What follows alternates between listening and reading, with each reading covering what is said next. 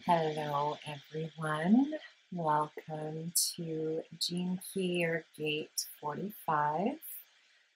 Before I start, just letting you know that there's some more free accessibility to me coming up through, there's a guided visualization all around boundaries. I'll put the link below. You can download that.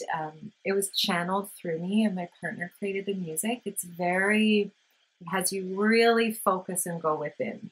So I hope you like it.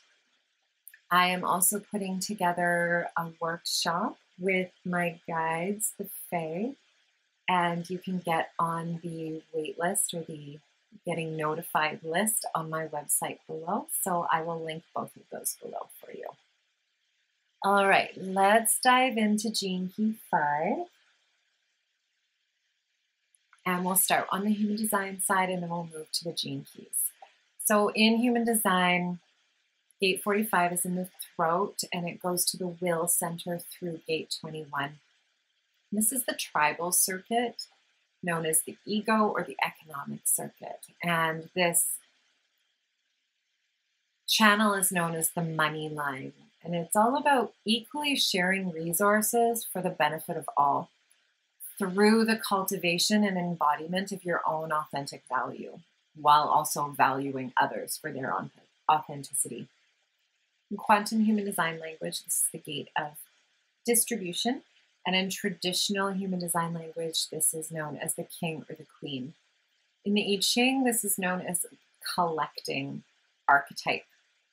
And the image of it is the lake above and the earth below. And this is a representation of the human and the divine. So the human below and the divine. And it is about people coming together.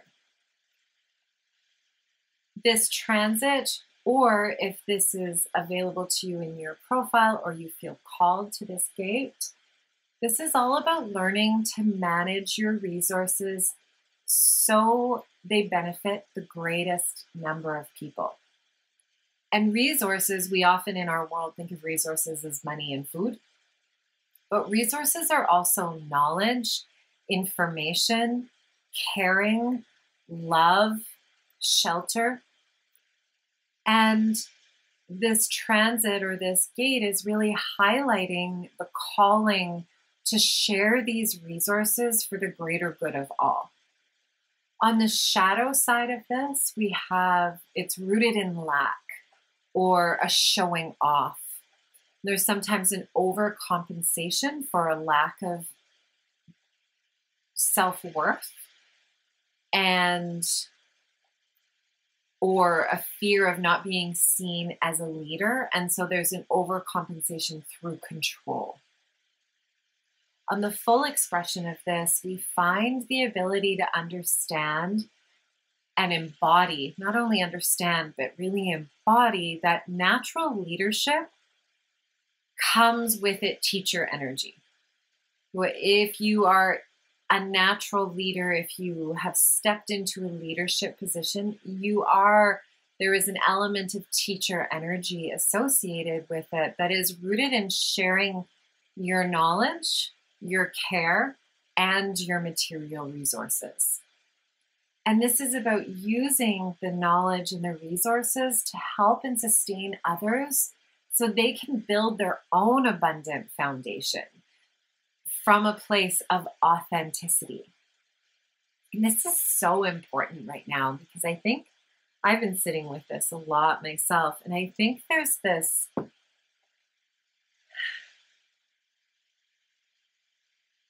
our world's been built on forcing resources and this competition, right? Who's better than, people going without. And what I love about human design and the gene keys is that it speaks these two systems, these two transmissions, speak to that you become more prosperous, more abundant, the more relentlessly authentic that you are. And so just you stepping into practicing being more relentlessly authentic, being more taking risks, drawing on courage to be yourself in relationships. This is what changes the world. This is what helps cultivate a world that we all want on that real heart level. So the gene key name for this is cosmic communion. And the shadow is called dominance. The gift is synergy. And the city is communion. The shadow of dominance is based on this tendency to operate in hierarchy, which is how our world's built. And that is deeply tied to the loyalty to family and blood ties. And we originally found that in hunter-gatherers, right? Where we needed to stay together for survival. This hierarchy is also currently now related to family systems. If we look at family systems theory, closed family systems have the individual working for the system. And open family systems have the system working for the individual. And this is very much like hierarchy, where the people down here are supposed to be working for the people up here. The people up here have more, the people out here have less. And that's very similar to a closed family system. The individual doesn't have everything, but the people who are kind of in charge of that family system, the matriarch or patriarch at that time, has more or is more in control. And in open family systems, we really see the benefit of each person being an individual. And so this is where, which I'll get into in a minute, heterarchy. So we've got hierarchy, closed family systems, closed systems, heterarchy, open family systems, open systems. This dominance, the shadow of dominance, presents itself in one of two ways, or both ways, goes back and forth. And we've got timid, where the person will bow their head to authority, where their spirits are dominated by others, and where they compromise their self-freedom. I know I can relate to having done that at some point. And then on the reactive side, we have what Richard Rudd calls pompous. And this is a reactive behavior, and it's this obsession with climbing the hierarchical ladder and having power over others for wanting to be better. As we move into the gift of synergy, the root of that word, so if you look at an etymology dictionary, one I really like is etym, E-T-Y-M, online.com, and you type in synergy, the root word of that is working together.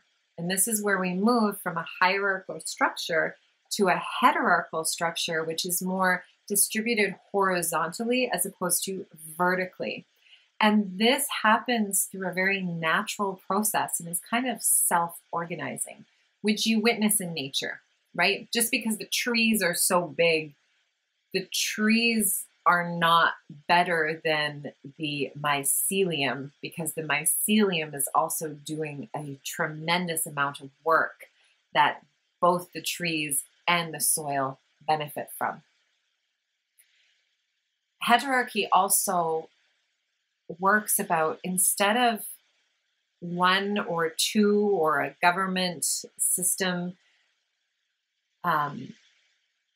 giving approval, the responsibility and decision making is distributed evenly. And the true power lies in empowering each other to make the right decision for them, right? And I can already hear like the narrative of going, oh, well, we can't trust that person or that person or that person to make proper decisions for themselves. And I remember as a child having issues with hearing that. I used to hear that sometimes, and it never made sense to me. And I think I can see how this gift of synergy, when you can really look into nature, you see that the trees don't feel like they need to overcompensate or overfunction for the mycelium or the birds, they just do what they're doing and they trust the other parts of the natural environment to do what they're doing. And when we start stepping into this, diminish. And it's also going to call us together more closely with our soul family, the people that we resonate with and have true understanding of and with, as opposed to feeling like you need to stay with your blood ties. On the city of this, the city of communion, Richard Rudd calls this the end of money. I am going through my own money journey right now, which has been with me since I've been in the womb. And it's quite profound. And money is deeply tied to hierarchy in our system, deeply tied to guilt and shame, deeply tied to some having and some not having. And this is really, I think, where humans have really created that separation from the natural cycles of the earth. So the city of communion looks at us as this collective body. Even if we have individual personalities and experiences, we are one. And when one suffers, we all suffer. And this is where I really have that determination and belief that if you are doing your work, if you are working through your own personal shadows, if you are having deeper compassion for yourself, if you are exhausted and healing from burnout and letting yourself heal, if you are taking a risk and doing something different that no one in your family has done before, you are paving the way to create this change as we move from these shadows to these gifts to these cities. Because your work, your courageous journey ripples out because we all are one. From the Fae, from my guides, the Fae, they say that the secrets, the lies, and repression are all what stimulate the shadows. So what they mean by this is the shame, right? Shame is secretive. Shame is lies, that pushing back, don't talk about it, ignore it. That feeds the shadow. And this is why the Fae in the past have been so underappreciated, because they display it all, the good, the bad, the ugly, the beautiful. The Fae see the beautiful in all of it, and humans didn't like this. And so there was this withdrawing of the fairy energy on the planet. And from what they've shared with me is they're ready to come back in because there's more acceptance of being able to see this now. And they've asked me to talk more about this as they come more into the consciousness of humanity again. So I'm just checking out what they say here.